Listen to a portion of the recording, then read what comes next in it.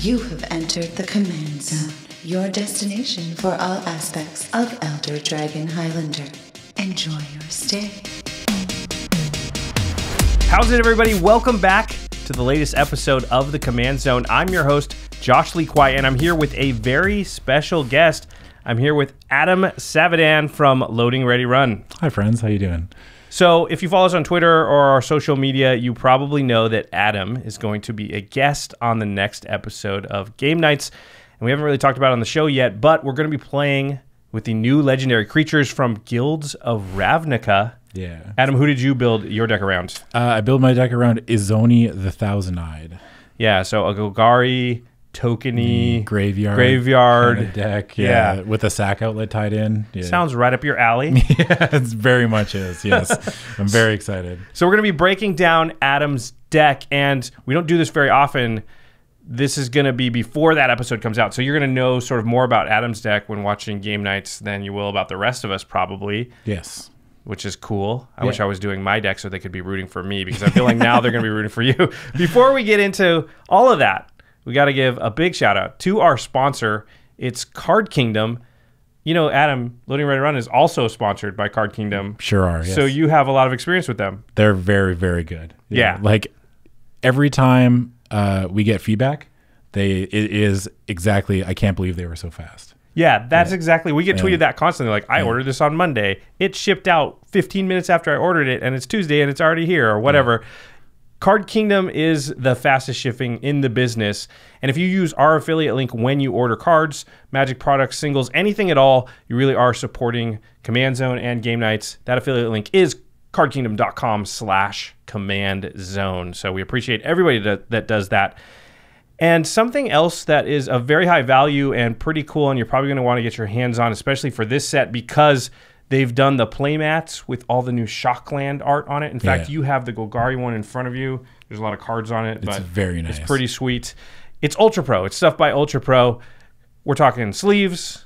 Oh, the new sleeves. Holy crap. Yeah. The new sleeves that have the guild symbol on it. Oh, in fact, rad. We've got it right here. This is the Golgari one because he's playing the Golgari deck. But they have the sleeves for every guild. So if you have an Azorius deck or a Rakdos deck, I just love these things. And this is using the new Eclipse technology, meaning that they are very durable. You know, printed sleeves in the past have been known to sort of split and tear real easily. These ones don't. They last for a very long time. So Ultra Pro always up in their game. I mean, I've obviously been shuffling this deck, and it feels good. Yeah, I like it. Yeah, they still feel great. So very, very cool. And the final way to support all of our content is directly. If you go to patreon.com/commandzone, you can contribute, and you get to do things like see Game Nights before anybody else. So you'll be seeing this deck in action before the general public if you are a patron. And another benefit is we call out one lucky patron every single episode, and this episode is dedicated to Dustin Neese. Dustin, you rock. Okay, before we get into the main topic, Adam, let's talk a little bit about, your involvement with the Magic community. Okay. What you do. You do a lot of content. Yeah, it's just started recently. I mean, I'm about 4 months in of like full-time content creation. Mm-hmm. And but you've been involved with LoadingReadyRun and streaming and stuff for a few years but now. Not like I haven't dedicated to it. You did right. I dove right in full time. Yeah. And I do work with LoadingReadyRun, and we do the pre-release, which happens every new set. Oh yeah, when is the Guilds of Ravnica pre-release? It is September 19th. Okay, so I don't know when this episode is coming out exactly. So if you're listening to this or watching this, it could be either before or after September 19th. Yeah. But if it is before September 19th, you should watch that pre-release on LoadingReadyRun's YouTube. Oh, sorry, their Twitch channel. Yes. And then it will be posted on the YouTube channel afterwards. And I often, if I can't catch it on the day, we'll watch it later. Yeah. And I'm assuming that you've won the whole thing at this point.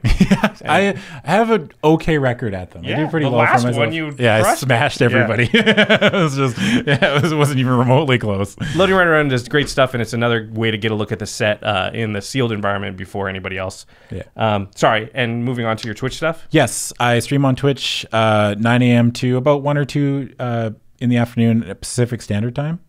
So it's at twitch.tv/Seabats, which is SEABATS. And that's that time, is that every single day? It's Monday to Friday. Oh, it's every day every of the morning. Week. Every morning of the week, I am there 9 a.m. on the dot. What kind of stuff are you playing? I love roguelikes, so anything that's like high difficulty. So Dark Souls, Bloodborne. I did all of. I mean, there's someone out there who will understand how hard this was, but I S ranked all of Cuphead. Okay, which I have is no idea what that incredible. means. It was very hard. It took me a long time. You like to crank up the difficulty to 11, like basically. 4 or 5 hours on a single level, kind of thing. Yeah, so yeah, I crank it up. Even if the game's not that hard, I'll try to make something. Or like stipulation. Yeah, usually if I'm getting bored. How very loading ready run of you. Stipulations are our thing. So, and you might also recognize Adam because recently you've also been on Friday nights. yes, I'm on Friday nights now.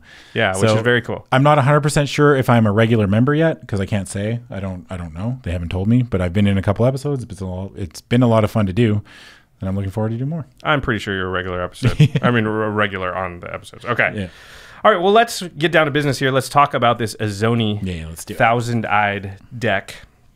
Let's read Izoni really quick, just for those. It's a new card. You may not have heard about it yet. It's 2 black, green, green. That's 6 mana total. For a 2/3 elf shaman. It has one of the new mechanics from Guilds of Ravnica on it, which is Undergrowth. And it says, when Izoni Thousand-Eyed enters the battlefield, create a 1/1 black and green insect token for each creature card in your graveyard. Yep.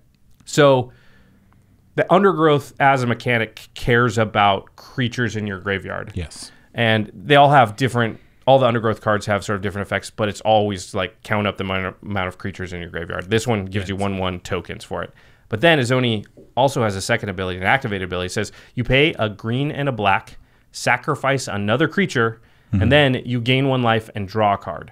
And this is, Izoni doesn't have to tap or anything. So as many times as you have green and black, you can sacrifice one of your creatures, gain a life, and draw a card. Presumably you're sacrificing the tokens, but Yeah, it just synergizes with itself. Like it's just a good card on its own. this has card draw on it, so I already like it. Yeah. And it's doing graveyard shenanigans, which is cool. Yeah.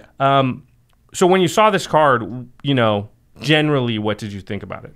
I thought it was awesome. I mean, it's right in the wheelhouse of stuff I want to do. Like I love churning through it lets me sacrifice creatures for value because my commander is always on deck to come and play, and then I get 1/1s out of it, and then I can use those 1/1s to sacrifice to the commander to draw cards and gain life. I love it's a threat just on its own. Like it works so well with any kind of pump effect. Because if I'm making even worst case scenario, like if I'm only making 2 tokens, like I still think that's pretty good. Yeah, and that's really modest, right? Like, likely... That's worst case scenario. Yeah. That's like... Likely, Izoni's coming out at some points in the game and making 10+ tokens. It's not that hard to throw creatures into your bin. They don't have to die. They can be thrown directly there. In fact, the first category we're going to talk about of cards in your deck is get stuff in my graveyard. Yeah. So there's a bunch of effects in the deck that really the goal is to just fill the bin with creatures so that Izoni makes as many insect tokens as possible. Yes. Okay, so let's talk about, we have both Lilianas listed. There are more than 2 Lilianas, Adam. Yeah, yes. so which 2 do we mean? So I'll specify. So you can't just say 2 Lilianas. Like it doesn't work like that. Both of them. Both of them, you know, the 2 best ones. So they're not even the 2 best ones. Yeah, I was going to say, I don't see the 2 best ones out here. Yeah, so Liliana, Heretical Healer. Oh, right. That's Takes a little bit of work. That's the flip one. The flip Planeswalker from Magic Origins. Right. She takes a little bit of work, but there are sack outlets. I mean, the commander is a sack outlet, and there are a couple others to help get her going. And even if you just block with like a 1/1 or something and it dies, and then you can flip her. Oh, I guess it's non-token. Sorry. So you just block with one of your value creatures like Yavimaya Elder or Secure Tribe Elder is a really good one. Yeah. You can play that on turn 2, Liliana on turn 3, then sack this Steve. That'd be a little bit like you usually want to stack Steve right away, but if you had this in your hand, you would probably do that. Yeah. So Liliana, Heretical Healer, I'm just going to broad strokes in case you aren't aware of what the card is. It's a 2/3 with lifelink, but it says if a creature, non-token creature you control dies, then you exile Liliana and return to the battlefield transformed, and you get a 2/2 zombie.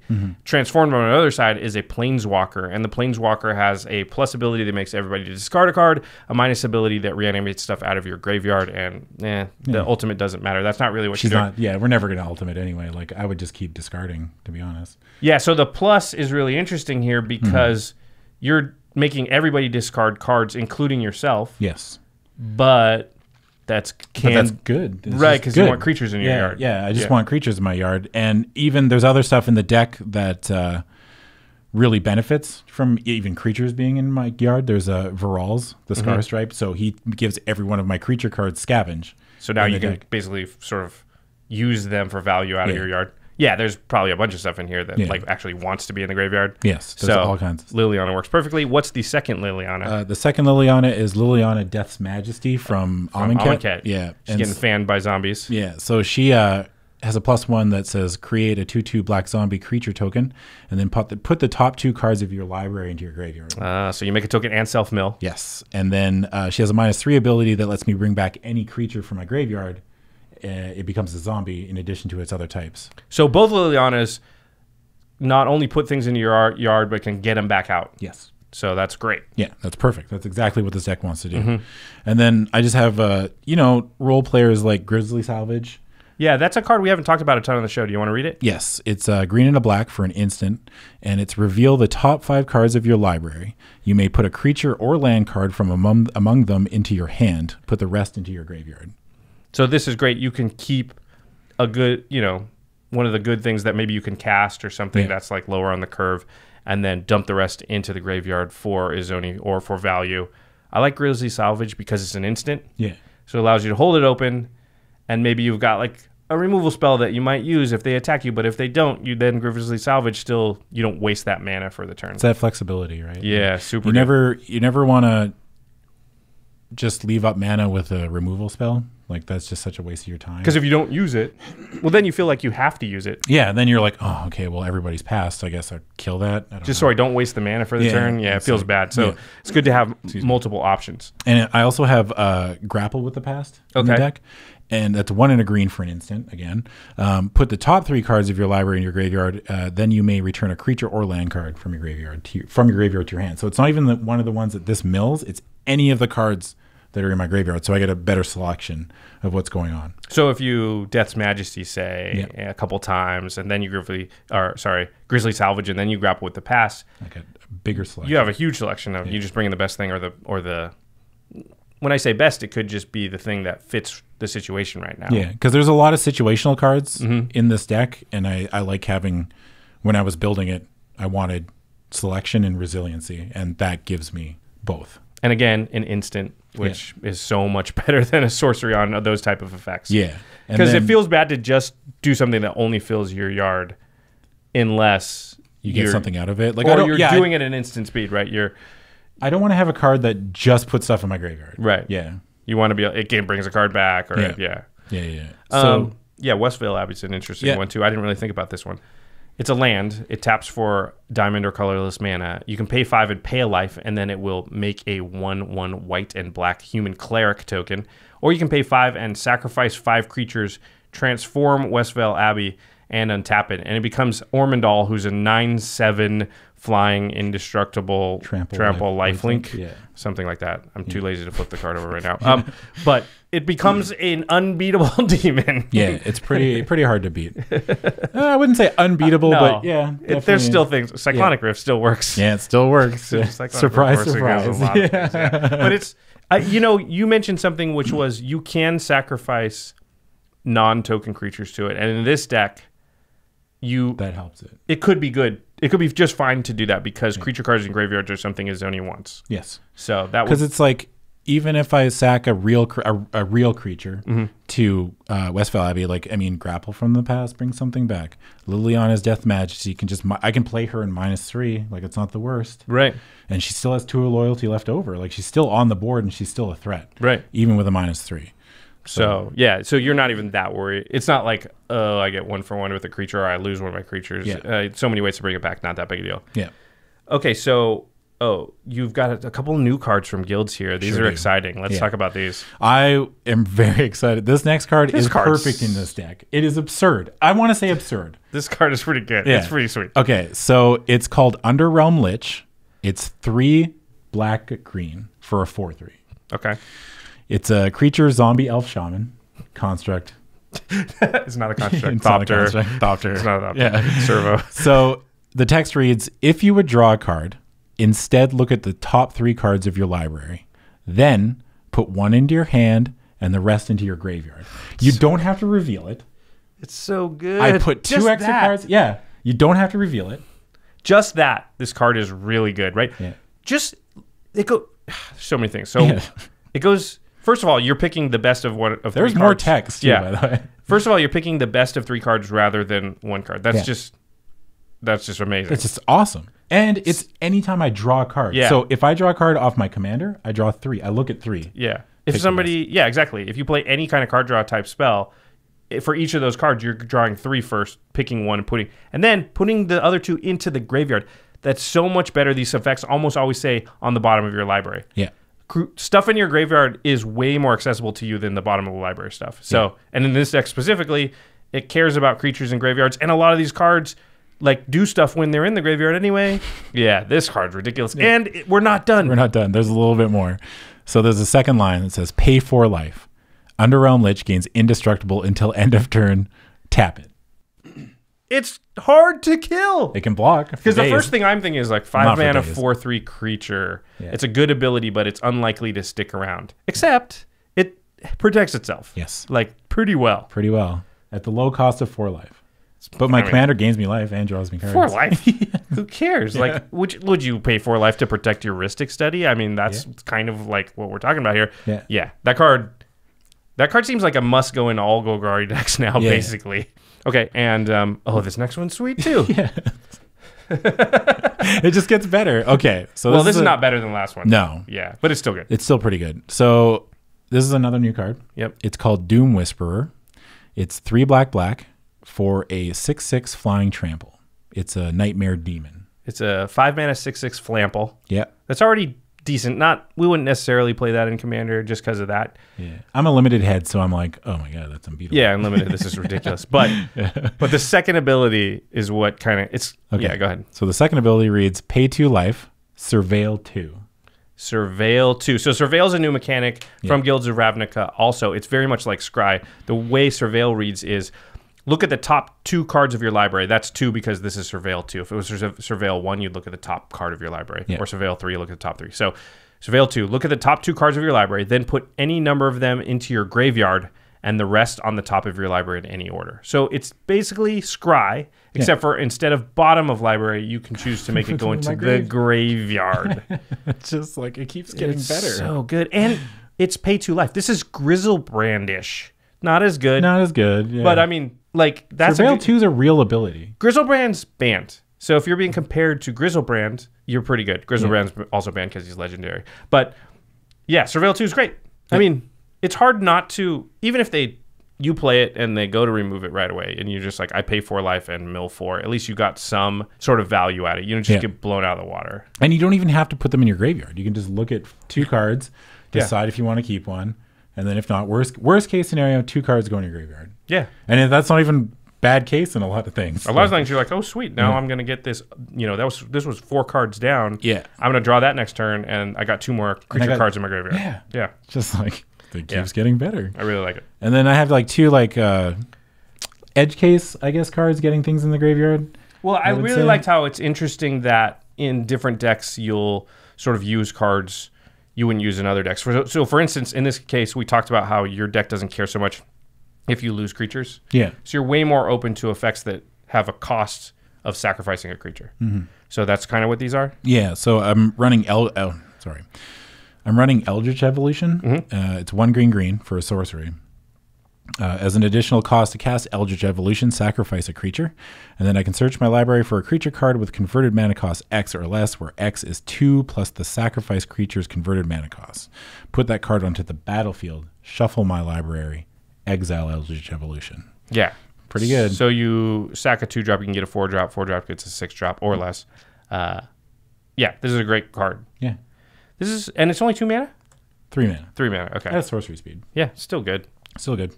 I like it. The other one is Diabolic Intent. It's 1 in a black for a sorcery. It's Diabolic Tutor, but you have, as an additional cost to cast, it's Demonic Tutor, but as an additional cost to cast, you have to sacrifice a creature. So you search your library for a card, put it into your hand, and then shuffle your library. This is borderline, could be, in some instances in the deck, better than Demonic Tutor, because you kind of get an additional benefit. Yeah. Sometimes Sometimes. not, but sometimes it could be. And having 2 demonic tutors in the deck, I mean, is not bad. the worst case scenario is you give up a token. Like Yeah. a 1/1. Yeah. Well, it's not the worst case scenario, but Well, you could lowest return. I should yeah, say. yeah. Lowest return scenario. I mean, you might have to once in a while be like, well, I'll sacrifice a real creature here, but I'm going to go get like the best card for me right now. Yeah. Okay, so that was the get stuff in your graveyard category. Now, after you've got stuff in your graveyard, Yep. presumably a bunch of creatures in there, you're Yep. going to want to cast Izoni or in some other way make a bunch of tokens. Yes. That's the next category, make a bunch of tokens. Yeah. So Izoni herself does this. Count again, when she comes into play, you count the number of creature cards in your graveyard and you get that many 1/1 insects. Mm-hmm. But good deck building is to have a bunch of things that do the effect you want to do, because there's going to be times maybe where maybe you don't have a lot of stuff in your graveyard. Maybe this first part of the plan, it just didn't come together in this game or whatever. Yeah. Or somebody's killed Izoni a couple times and she's too expensive. You can't cast her right now, but you still want to make a bunch of tokens. So you have a few other token makers in the deck. Yes. Okay, let's talk about that.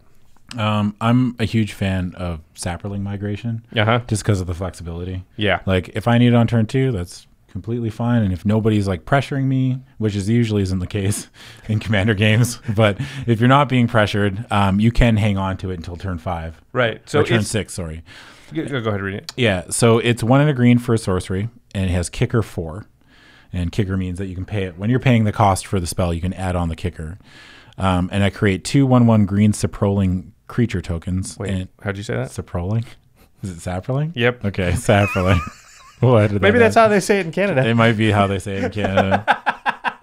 I don't know why I said it like that. I usually always say You knew Sapperling. how to say Yeah. it because you immediately said, is it? Yeah, it's Sapperling. Weird. No, man. It was just, you know what I mean? Maybe I got nervous. Yeah, maybe. I freaked out. My brain just misfired. It was like, it's Saproling, you moron. And then make sure you say it right. Saproling. Oh, crap. the look on your face when I was like, hold on, we got to stop here. I just want to hear you. I thought we were going to have an argument. You're like, this is how you say it, but you're immediately like, it's Saproling. Yeah, no, it's Sapperling. Sorry. Okay. Everyone can relax. It's Sapperling. We're back on the rails. We're fine. Yeah, create 2 1/1 green Sapperling creature tokens. If this spell was kicked, create 4 instead. So for 2, you get 2. For 6 mana, you get 4. Yes. Yeah. This seems like actually, in this instance, something you're going to do for 2 more often. Yeah, more often than not. Yeah, just to get something out early, get a presence early, Yeah. and then you've got a creature for Liliana to help flip, or you've got something to work Well, with your Liliana diabolic. doesn't flip off the token. Oh yeah, you're right. Something for your diabolic intent, or something for we'll talk. Eldritch Evolution. Like if I go, Yeah. like Sapperling, I mean, that doesn't really help you. That It gets me a gets you 2-drop, 2-drop. which is fine because there's mana ramp in the deck. So it's like, it's not. Sakura Tribe Elder is a pretty good card to get, honestly. Yeah. So, especially in this deck. Okay, so let's talk about. This is another card from. What was the set called? It's called Dominaria. Yep. Are you talking about Tender Shoot? Yeah, I'm talking about Slimefoot. Oh, The okay. Stowaway. Yeah. I only benefit from usually the Sapperlings that he makes. Right. And then off migration. So it's not like I'm trying to play that synergy really well. I just wanted something that I could sink mana into. Right. If I needed it. And I think that's important in deck building, right? So let me read him. He's 1 green black for a 2/3 fungus legendary creature. I've seen some Slimefoot decks. They're pretty good, actually.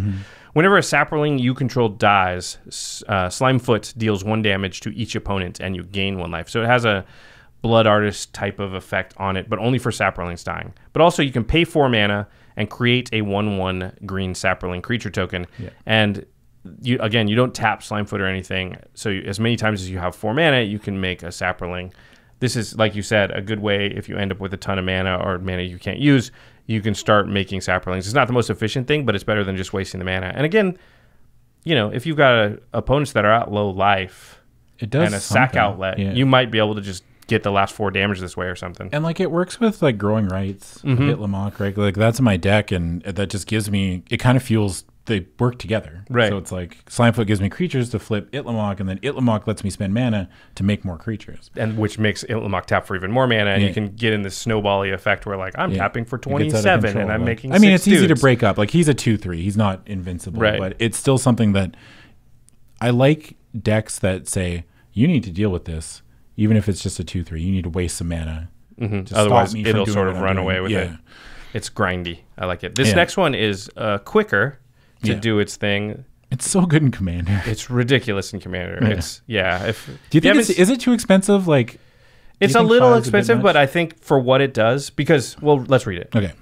So Tender Shoot Dryad is 4 and a green for a creature Dryad, and it has Ascend. So if you control 10 or more permanents, you get the City's Blessing for the rest of the game. At the beginning of each upkeep, create a 1/1 green Sapperling creature token. Sapperlings you control get +2/+2 as long as you have the City's Blessing, and it's a 2/2 itself. So, but it doesn't buff itself or anything. Right. So let's consider this. You've got 5 mana out. Let's say all you've got is 5 mana. Yeah. You play Tender Shoot Dryad. That's your 6th permanent. You pass the turn to Jimmy. It makes it a Sapperling. That's your 7th. Goes to Josh's turn. That's your 8th. Goes to Mel's turn. That's your 9th. Comes back to your turn. 10. That's 10. You have City's Blessing. Now they're all 3/3s, the Sapperlings. So there's not very many scenarios where Tender Shoot doesn't immediately hit the Ascend thing in Commander. Yeah. If you're only playing with 3 players, maybe not. But again, that's assuming you have no other permanents. Yeah. And I did lie saying that the only thing that Slimefoot worked with was this, but it also works with Yeah. the Tender Paying Shoot. 4 mana to make a 3/3 is a lot better than paying 4 mana to make a 1/1. So these two in combination. But this gets out of control super fast. If it doesn't die and it comes back to your turn, Oh, yeah. you're in really good shape in that game, because they would have killed it if they could. And now you're going to make a 3/3 on everybody's turn for 0 mana. Even, you know what? Even if it gets killed, let's say it goes to Jimmy and he does nothing. Okay, it goes to Josh. You don't do anything. And then Mel untaps, kills it. Yeah. They still spent mana. I got 2 1/1s out of it, which help fuel things in my deck. Yeah. It's not the worst case scenario. Yeah. But a lot of times, Again, I just like resilient cards. Like, it's just stuff I get benefit out of no matter what happens. even if you kill it, I got something left. Yeah. I like that one. You've got, here's another Planeswalker. Yep. This is the plant one. You want to read this one? This is Nissa, Yeah. Voice of Zendikar. This is the 3 mana Nissa, 1 green for the 3 loyalty Planeswalker. You can +1 her and make an 0/1 plant creature token. You can -2 her, put a 1/1 counter on each creature you control, and at -7 her ultimate, you gain X life and draw X cards, where X is the number of lands you control. Yeah. That part's like fine. If you get there, you'd probably do it, but It's the you're probably -2. gonna probably gonna plus and then minus, plus and then minus, and then I mean, there's times where she hits the board And you just and you immediately- -2 and then you just kill somebody. right. Yeah. Yeah, because Tender Shoot Dryad was Tender out for a Shoot's couple out turns. or Creekwood Liege. Yeah. Well, we'll get to it, but there's other creatures that have been out for a turn or two. Or even like you cast Izoni last turn and got 12 insects, and now you put Nissa out, and now they're all 2/2s. That's a lot. Yeah, oops, whoops. Oops, whoops. You know, like Oops, I whoops, attack you're you. dead. Yeah, like I'm sorry, I don't know what to tell you. It's like emoji shrug. Like, just like What do you think? What do you want me to do? yeah. It's like I can. What do you want me to do? Not attack? Well, speaking of the Avenger of Zendi, Yeah. the big The bad chicken, boy, the chicken Zendies. everybody, chicken Zendies. I like chicken Zendies. Yeah. All right, everybody's favorite 5/5. Yeah. I feel like I've seen this on the battlefield so much recently. I think it's because of that Lord Windgrace Jund Lands Matter deck. Oh. I feel like I just keep seeing Avenger of Zendikar. I'm just always about to be killed by plant tokens. Yeah. Narrowly averted every time, but still. Okay, let's read it. I'll read it real quick. 5 green for a 5/5. When it enters the battlefield, you get a 0/1 plant for each land you control, and then it has landfall. Whenever a land ETBs for you, you can put a 1/1 counter on all your plants. So what people usually do is play this, make like 7 0/1 plants, and then play their land drop, and now they got 7 1/2s. Or they play a fetch land. Yeah, and play a then fetch it's just land, like, get 2. uh-oh. Or they've saved their fetch lands for that moment, Yeah. and then they go fetch land. Oh, activate my Myriad Landscape, Evolving Wilds, and put 4 counters on all my tokens. Woof. Yeah. Yeah. Yeah, and then they go Concordant Crossroads, attack you with everything. And then you're dead. Yeah. That's a pretty quick way to end a game. Yeah. I mean, Avenger, if set up correctly, can just end the game, but you're really looking to just make a bunch of tokens. Yeah, I'm just looking for bodies. Yeah. I don't even care that much about the landfall, to be honest with you. This deck is just like, that is a way, that's nice. If I get to untap and like I get a landfall trigger, like I'm cool, but Yeah, you're not going to turn it down. Or Nissa comes out and +1s them. But that's the main goal of the deck is just get a bunch of stuff. It's not necessarily... Attacking is one of the ways it can use that stuff, but it's not the only way. yeah. Let's talk about the last creature in the make a bunch of tokens category. Yeah, it's a Creekwood Liege from Lorwyn. or something from one of the Shadow Mode? master sets, as far as I know. Master sets? Okay. Yeah. So it's 1 Golgari, so the hybrid mana cost. 4 mana total. 4 mana total. It's a creature horror. It says, other black creatures you control get +1/+1. Other green creatures you control get +1/+1. At the beginning of your upkeep, you may put a 1/1 black and green worm creature token onto the battlefield. So it pumps tokens and it makes tokens. What's black and green in a token? Yeah, that's the thing. Izoni makes 1/1 green and black insect tokens. Yeah.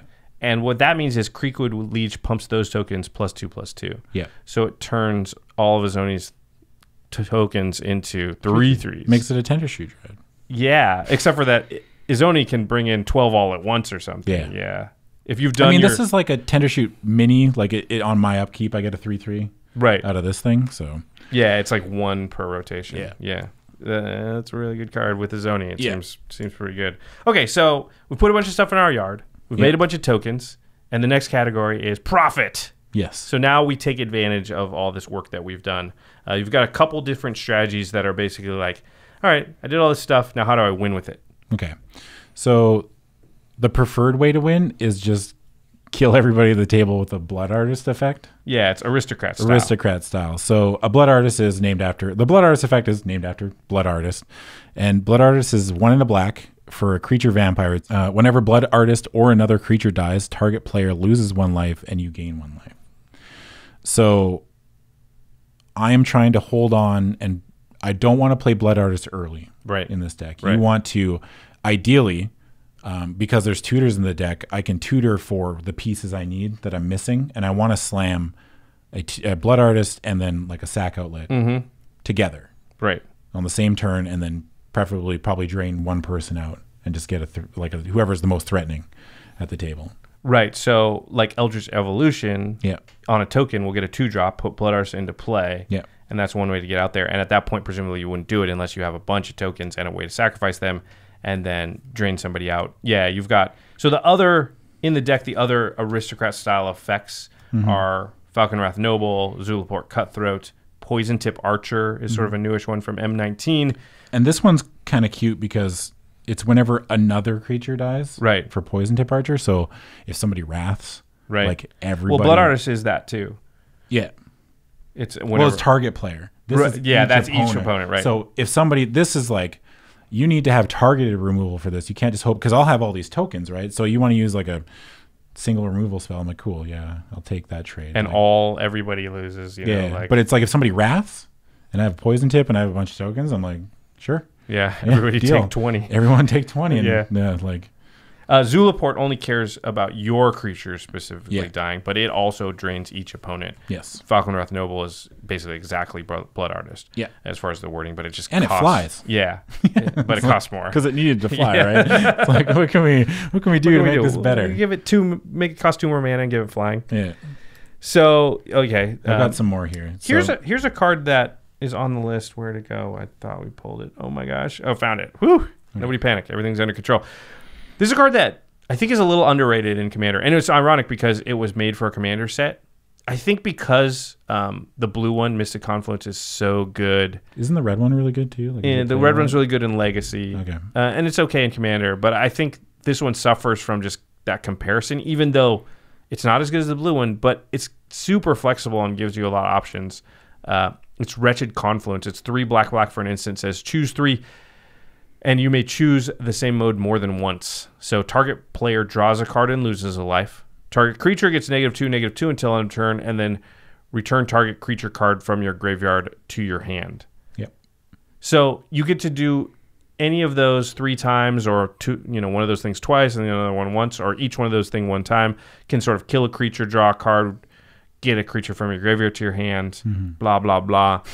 You said, this with like Underrealm Lich. Yeah. It's 9 cards. Unbelievable. You look at 9 cards, choose 3 of them, put the other 6 into your graveyard. Yeah.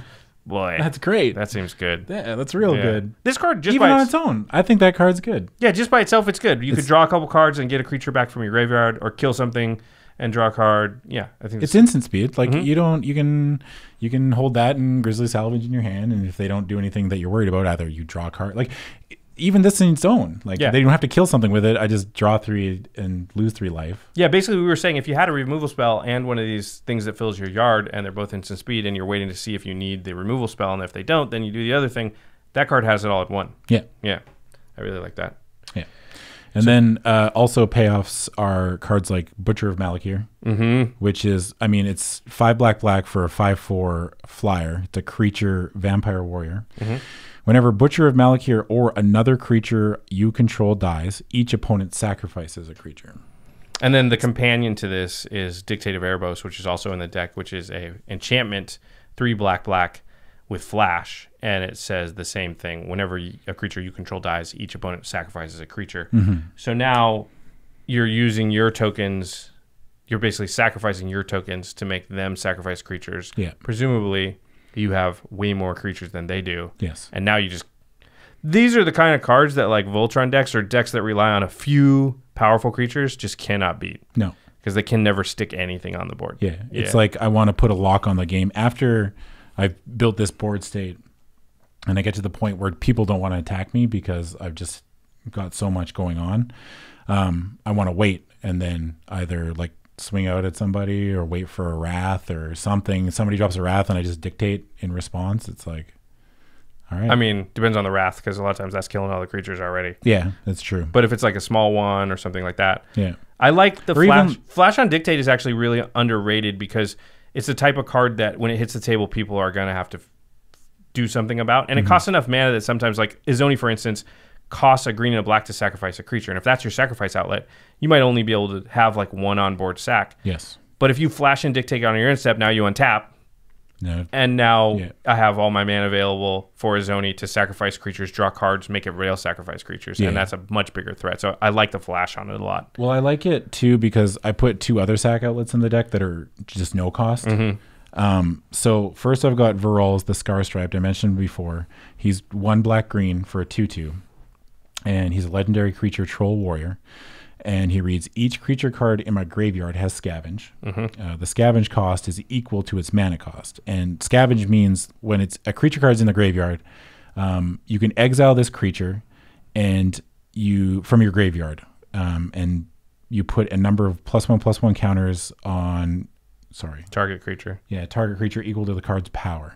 So let's say you have a 2/2 in your yard and it costs 2 mana. If Viral's is out, you pay 2 mana, exile that 2/2 from your yard and put 2 +1/+1 counters onto target creature. Yeah. It basically turns your creatures in your yard into pump spells. Yeah. Or like... Well, it's sorcery. You can only do it at sorcery. Yeah, you're right. Yeah. It's not tricks. It's like enchantments. Yeah. But I mean, like, you'd think that it's counterproductive or counterintuitive to what I want to do with Izoni. But I mean, in a perfect world, I can't.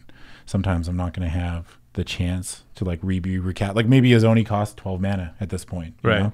And I don't want to recast her. Now I have all these creatures. Or maybe you've got like 28 creatures and 20 creatures in there, and there's not a big difference between 19 and 20, so you're just gonna pump the thing for some other effect. I think you probably wouldn't play Viral's except for the second ability. Sort of puts it over the top. Like just the scavenge thing is not like fine enough. That's kind of the gravy almost of the card, right? So the second ability reads sacrifice another creature, regenerate Viral's, the Scar Striped. So yes, you can sacrifice it to regenerate Viral's. You can also just sacrifice the creature because you want to sacrifice creatures, and you don't. Viral's isn't dying or anything, but that's a way to sacrifice creatures. So when Blood Artist, Falkenrath Noble, Poison Tip Archer, or Zulaport Cutthroat are out, now all of a sudden, that's like that gives me a free way to sacrifice myself, or Dictate of Erebos. Yeah, and it gives me an ability just to like lock my opponents out of the game. You're not allowed to play Magic anymore. That's it. I'm sorry. Like, hey, only if they got creatures, man. Yeah, that's true. Yeah, I guess the creatureless decks. But I mean, like, this is the thing I was saying earlier where I want to have, like, I'm not scared to, like, put something like Viral's on the board and then make all this stuff and then wait until my opponents are, like, kind of shields down or something, and then I slam Blood Artist, and I'm like, tuk, tuk, tuk, or even slam Poison Tip Archer, which is even better, and just tuk, tuk, tuk, tuk, start sacrificing all these creatures, and then everyone's like, wow, we just lost, like, 10 life. Like, yeah, all of us. Yeah. Yeah, pretty cool. Well, you can also have multiple of the aristocrat stuff out. So if you got Zulaport and Poison Tip Archer or something, then then they're pretty cheap, especially like Zulaport and Viral's on the same turn is not like hard to do. Yeah, it's possible. I mean, Viral's, and then Yahenni fills the same role as Viral's. Yahenni's a 2 and a black for a 2/2, and he has haste. They have haste. Sorry, they have haste.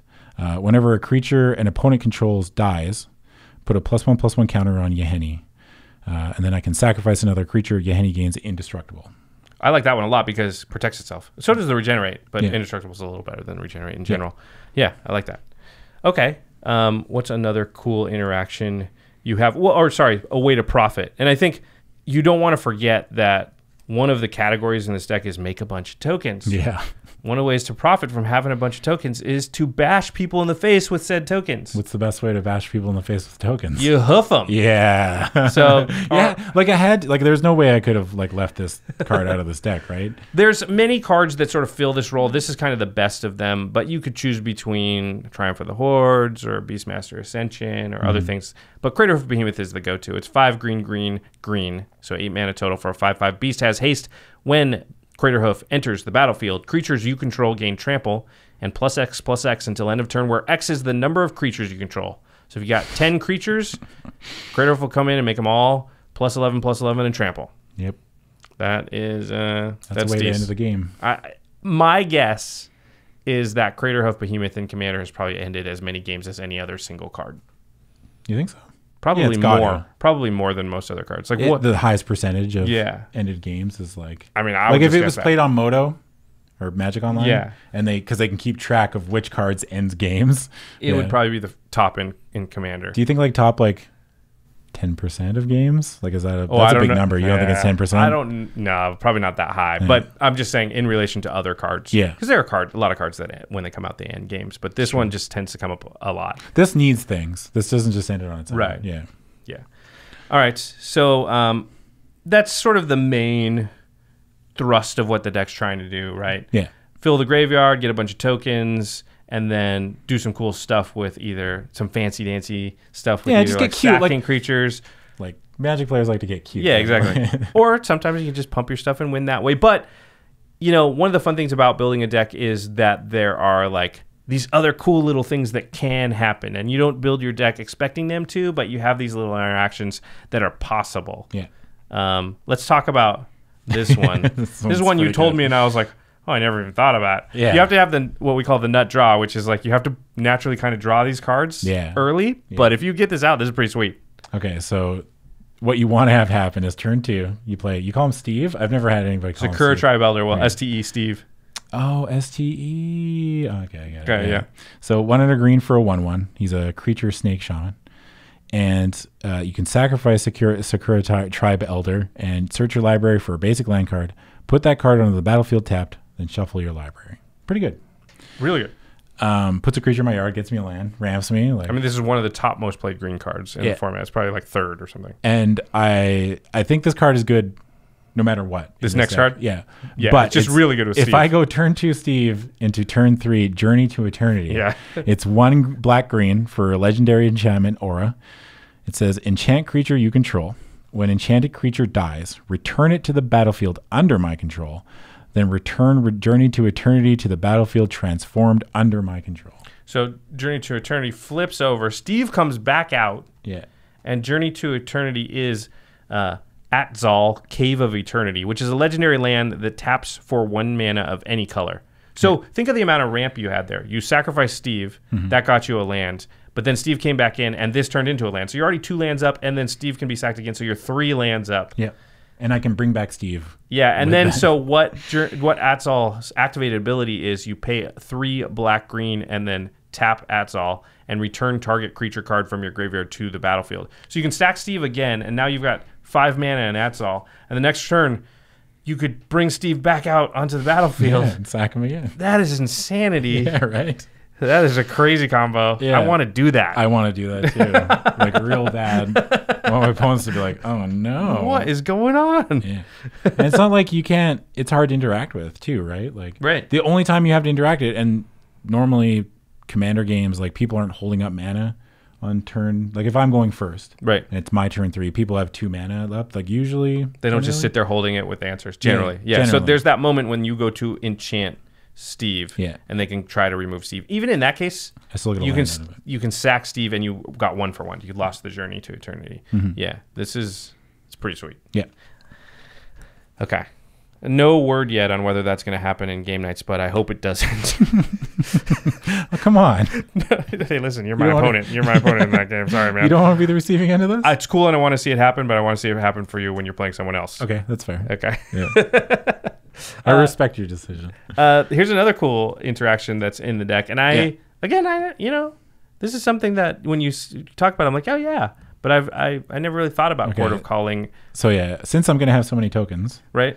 I put Court of Calling in my deck. Yeah. Because I have like Blood Artists that I can tutor for, Sack Outlets I have to tutor for, but also I can find other things. Right. And Court of Calling reads, it's X, green, green, green.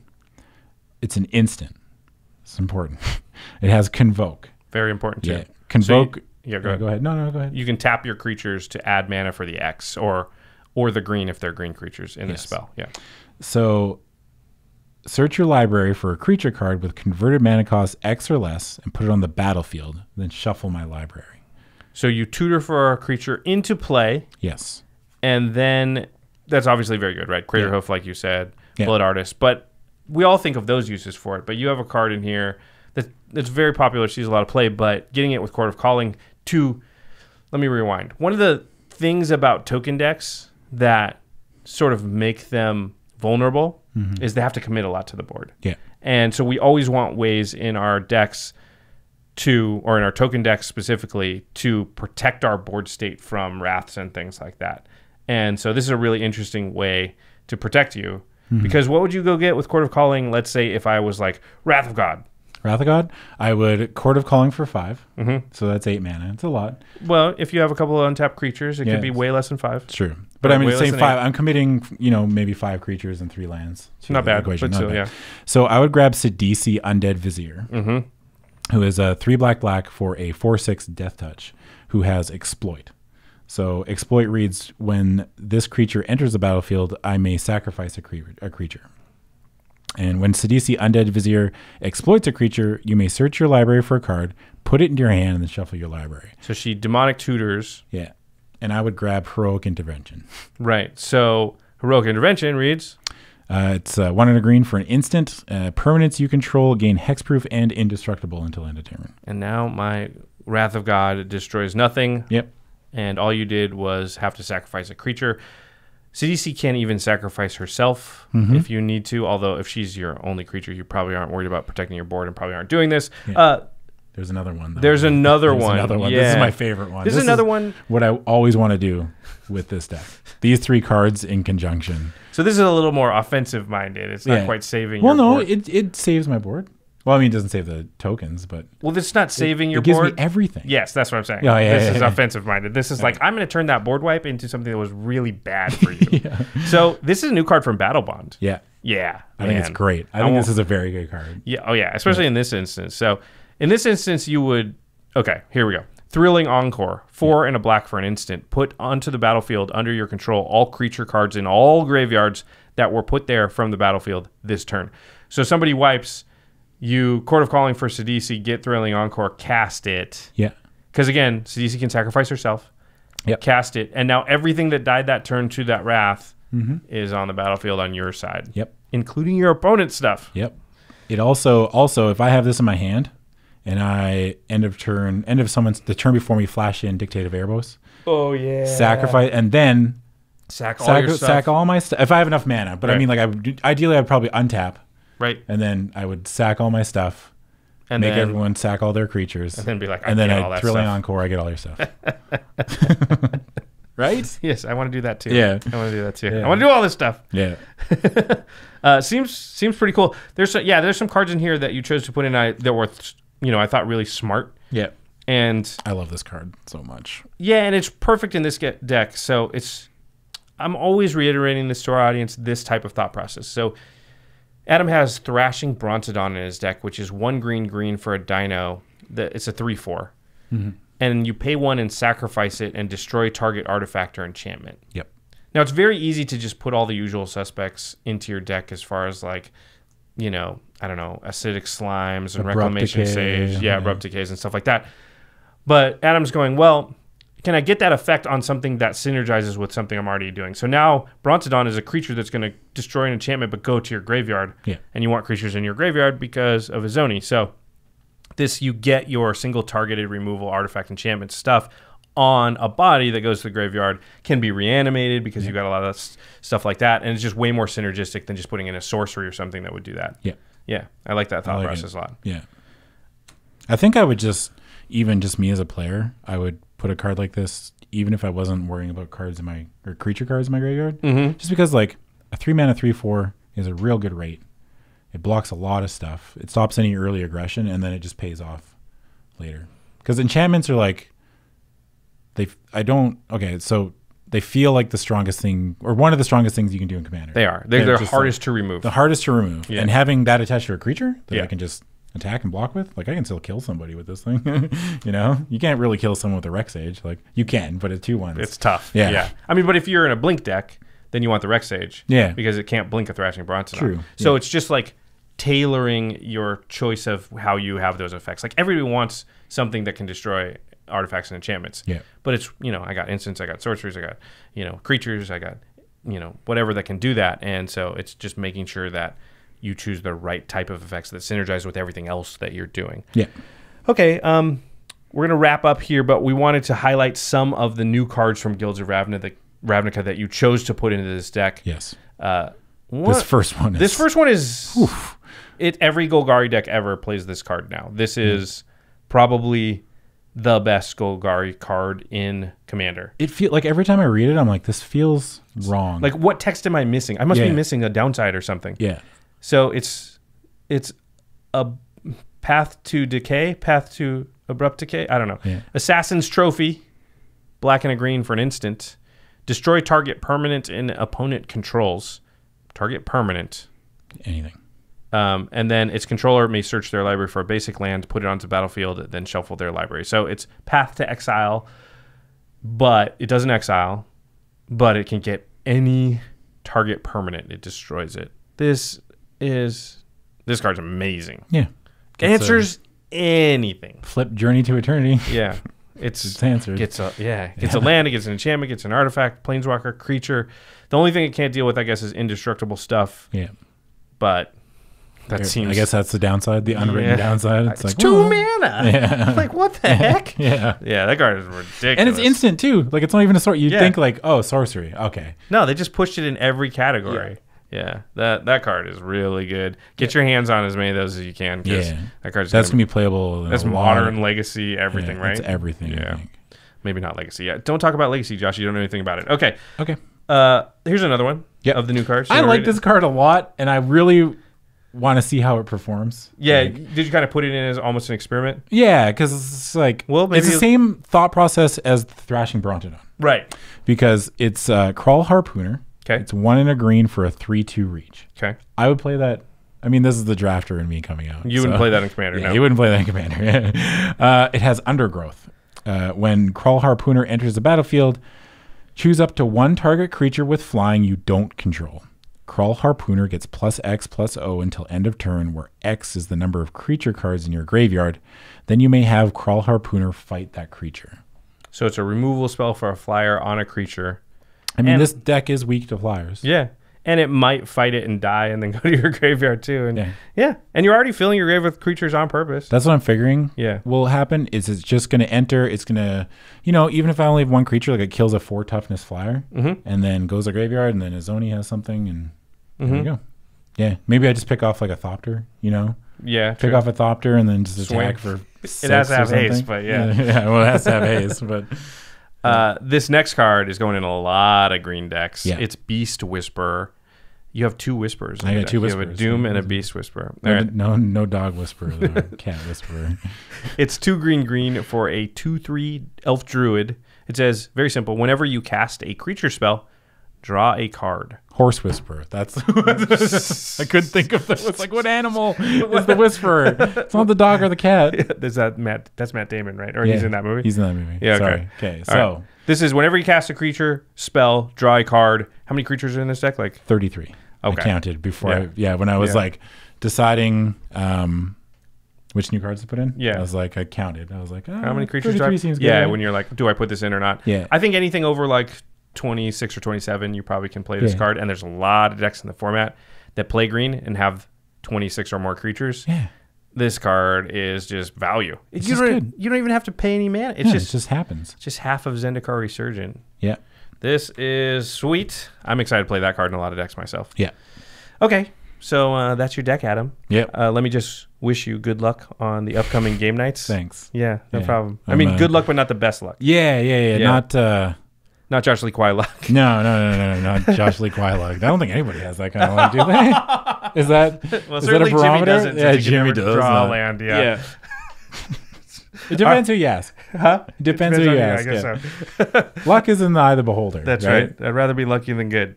That is the thing. In my I say experience, there's actual no every such thing day. as luck. Yeah. Yeah. I'm trying to think of other luck quotes. Oh, That's it. Those are the I only don't know. ones. Winners write the history is a big one for me because it's like you're not lucky, you were good. Yeah, that's right. I won, so I get to write the history of that game. I'm going to be the one telling the story. I happen to like that quote myself. Yeah. Okay, to the listeners, what new commander from Guilds of Ravnica are you the most excited about building around? Yeah, I really want to hear, which, there's a bunch, and there's, a couple of them from each guild, or maybe one or two guilds only has one, but still a bunch of cool stuff to choose from. Which one do you think is the most exciting? We'd love to hear from you. And if you like this deck that Adam has laid out today, Yep. you should go to cardkingdom.com/commandzone to order these singles and other accoutrements to go along with it. If you use that affiliate link when you order that stuff, you really are supporting game nights, this show, and all of our content. And if you're going to build a Golgari deck, you should probably get Golgari sleeves. There's also Izzet, Rakdos, Azorius, all the guilds. Ultra Pro has these. I don't know why it took so long to come out with sleeves that were so simple. They just have the guild symbol on it in the colors. Yeah, That's all I just- want. I don't need like a bunch of... I don't need it. Yeah, exactly. This is awesome. And you don't even have to build a Golgari deck around the new Golgari commander. You could build a Marin deck and still want to have it. Yeah. It's pretty sweet. So, and again... It's a little bit of extra identity for your deck. Yeah, exactly. Yeah. And again, they are the new Eclipse technology, so much more durable than printed sleeves in the past. Highly recommend checking those out. Supporting Ultra Pro, again, supports this show. All right. Of course, like you also mentioned, like if you go and buy this version of this deck, which I would be very flattered if you just straight copied this deck, but also if you want to make some changes, I would like to see what you would have done. It'd be interesting. That's another to the listeners. If you can think of any upgrades or changes to the deck, we're going to have the deck list in the show notes. Go ahead and shout out to Adam. Although at the time he's hearing it, it will be too late for it to help him it'll be too in late. the game night but showdown. I think I might be going forward like with this. Yeah. Like this deck and try to tune it. And tune it up, and then so I might run into it again in the future, a more tuned version after I crush it on game nights, which I assume is what will happen. It'll be from like this is the human RoboCop version of the deck, and you're gonna run into the RoboCop. Drop it. Jeez, that's scary actually. Yeah. So watch out. Okay. For the RoboCop version of this deck. All right, now it's time for the end step where we talk about something cool outside the world of Magic. Yeah. Adam, do you have something cool? I sure do. It's not funny. Magic related? It's funny that you mentioned World. Okay. Because I have been playing the World of Warcraft expansion. Oh, what's it called again? Battle for Azeroth. And you mentioned. Oh no! You made the mistake of mentioning that you used to play. I can't go back there, Adam. I'm not asking you to go back. Okay. Because I would never ask that because it's a commitment. Is it fun? Yeah. How much have you played it so far? I've leveled to max level for my one character. What I'm class? a one character What person. class? Warlock. Oh, I like that because I was I've played every expansion since vanilla. Like I've been a regular player. Every single expansion. Yeah. Holy cow! I was a hardcore raider from like top 50 US from Cataclysm to Mists of Pandaria. Jeez. And then I burned out, as you do. As So you that's do. what it takes. You have to play an insane amount. Yeah. And now I just play casually with friends. It's Just sort of like leveling up. And I level and I raid still, but it's just like once or twice a week, maybe if I have time. I don't really have a lot of. It turns out content creation eats up all your time. Yeah, funny how that works.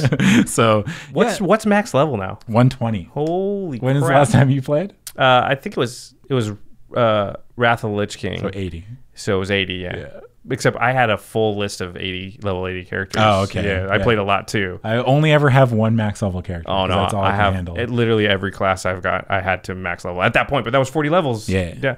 Well, that's good. That actually tempers my desire to play again because I'm like 40 levels, nothing. Well, okay, so don't. Oh, here we go. I know what you're gonna say.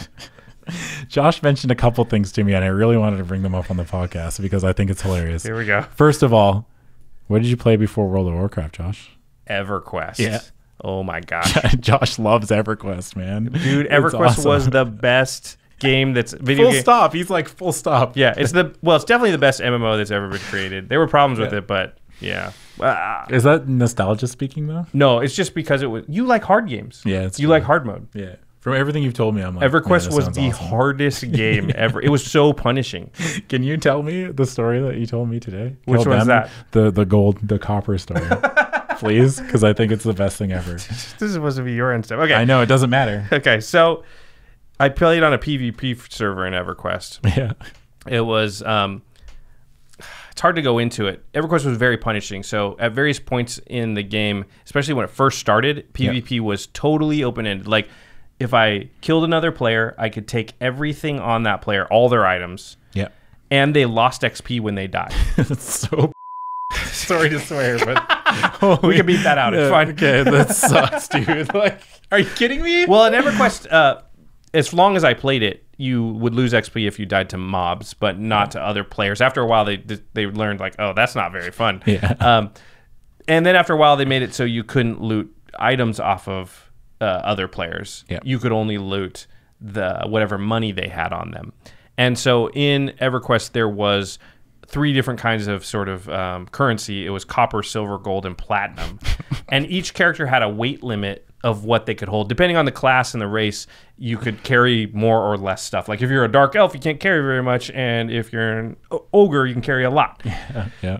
And so this is a PvP server, but it was team PvP. So the people, like if you were a gnome, other gnomes couldn't attack each other, but you could attack, again, dark elves or something. So we would do this little gambit. We had a little ambush that we used to play, which is we would get one character, it's like a high level character, but not max level. We would make one juicy target. Yeah. And it would be one of the speed classes, like a bard or a druid, somebody that could make themselves run faster. And they would, the way that the PvP server ended up sort of breaking down is that there would be zones that would be controlled by specific teams, we called them, but it was like the dark, the sort of quote unquote evil races would have like near their zones and their homes, they would have control of it. And if you went in there, you could expect there's a lot of enemy PvPers that were going to try and kill you. And we had our territories. So we'd go to sort of one of the contested zones or near to their zone, and we'd send one person across into the zone, but we'd all be speaking on Ventrilo, which is the team speak of the time. Our old man is speaking right now. Exactly. So 10 of us or so would sit outside the zone, and one would go in. And he would go and get the attention of some of the other players in the zone until they were chasing that player. And then they would proceed to lead the other player, the dark elves or whatever, back towards the zone entrance. And then we had like the specific zone and we knew the timing so that over Ventrilo it'd be like, I'm at the tree zone. And so when they get to the, a certain point, half of the players, so we've got 10 or so with us, 5 zone across and 5 stay on the other side so that if the dark elf runs across the zone line, they run right into our team. Yeah. And so the 5 zone in, and then the person who was the juicy target is actually supposed to die at this point. So they get caught, they allow themselves to get caught and die. And the dark elf, or the couple of dark elves or whatever, there's usually usually you get like 3 or 4 following you, and goes and loots the corpse. Yeah. Picks up all the copper that the person had on them. So the juicy target was loaded up with as many copper coins as they could carry that would not slow them down. So it was like, you'd find out their slowdown point, and then you drop 1 copper, and now you're at like full speed. And so the dark elf goes, so smart.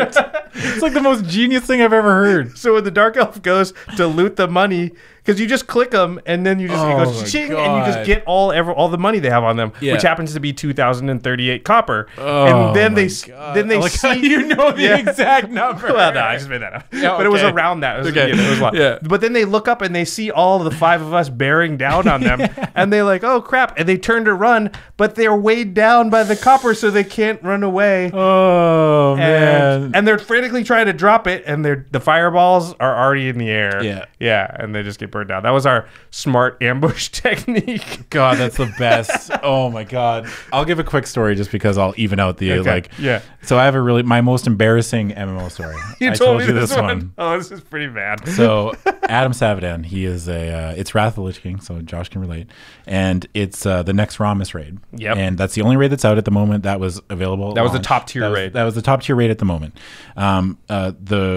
There was going to be a new patch incoming, but there was an achievement you could get out of Noxramas, 25 player raid. It was only available though until the next patch came out. Yeah, and because they were going to basically buff characters and make it too easy to make the achievement. So this was the last time. Because gear levels would go up, and then it would be easier to go back and get this achievement. And the achievement was nobody in your raid dies for the entire clear of the raid to the end boss. What was it called? Immortal. Okay. And you got a title for it, which was a big deal. Sorry. Yeah. That's okay. Yeah. So this was a big deal. This is when titles were like, you would show, like when you saw somebody with the immortal title, you're like, wow, they're a big deal. So for whatever reason, don't ask me. But World of Warcraft was popular, okay? Yeah. People thought this way. It still is popular. Still is popular. And the week before, we were on Kel'Thuzad, which is the last boss, and someone died. And I was an app at this guild at the moment. Which means you're like a... I was like a trainee. I was an intern. You're a pledge. Yeah, I'm a pledge. Yeah. I'm brand new to this guild. My first week was actually that last week, and I didn't screw up, so I was like, okay, we did it. I didn't die. I mean, everyone's mad. Fault. Yeah, Whatever. It's not my fault. Whatever. Don't look at the new guy.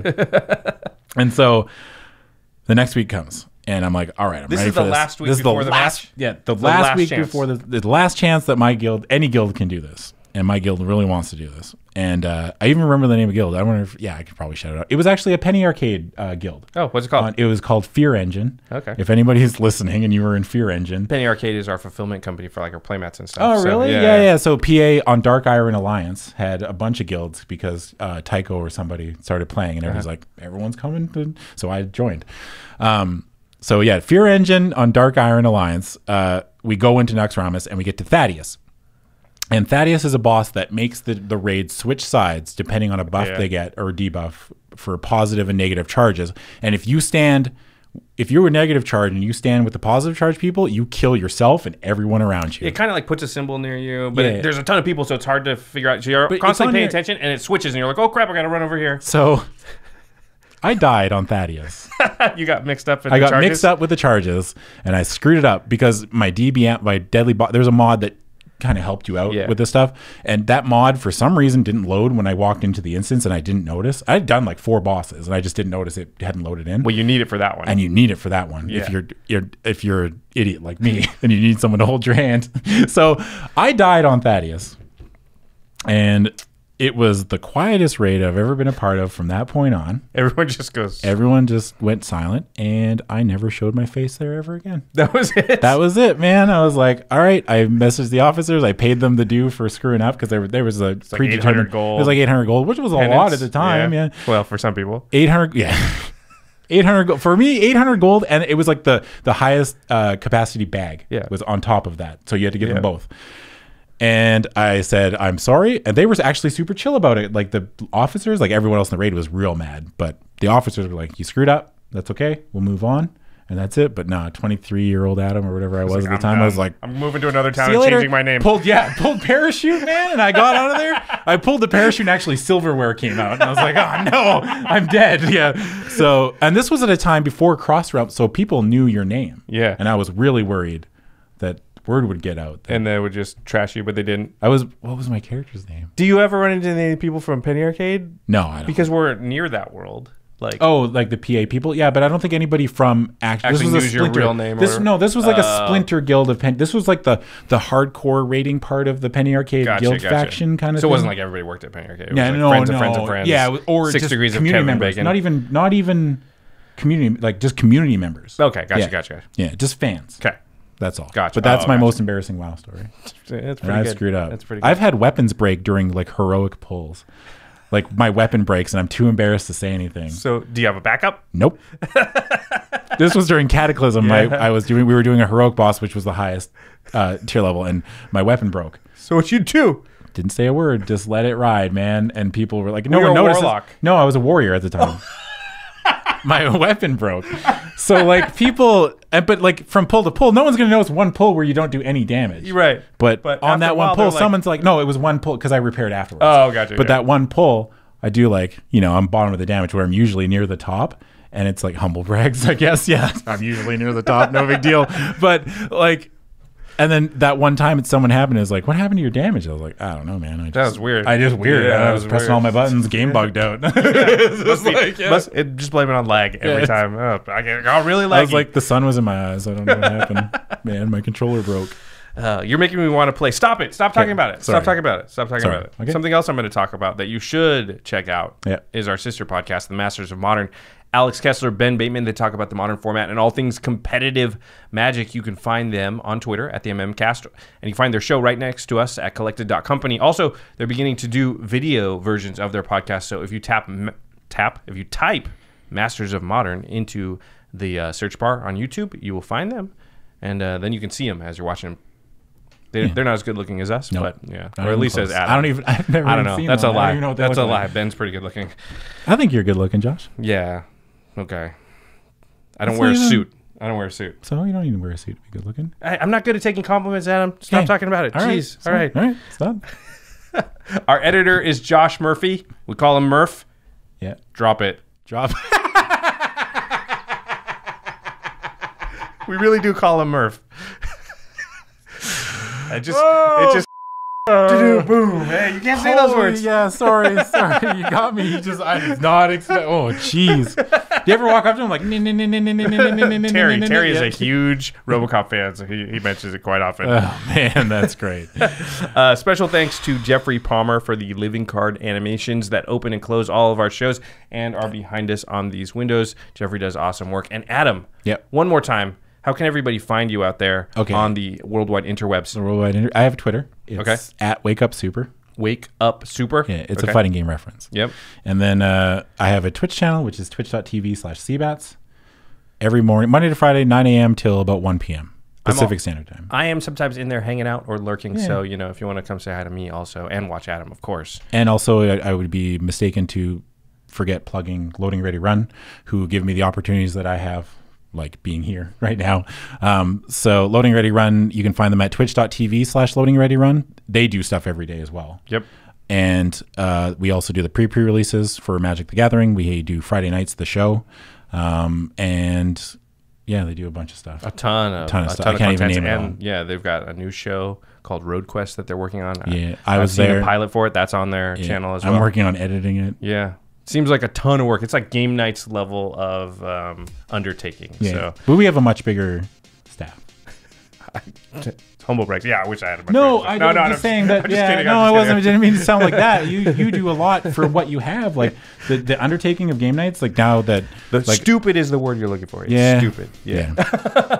I should have more people, but we don't. But hopefully the show turns out well. Game Nights, I mean, with Adam on it. And by well, I mean I win. Yeah. You're too nice. You're supposed to talk trash. Yeah. I'm like, man, I just hope we all have a good game and smile and be friends. And that's why we invite Adam to come to Game Nights, everybody. Make sure you tune in for that. It's going to be coming out very soon. He will be playing this Izoni deck. Until then, thanks, everybody. And we'll see you next time. Bye. Peace.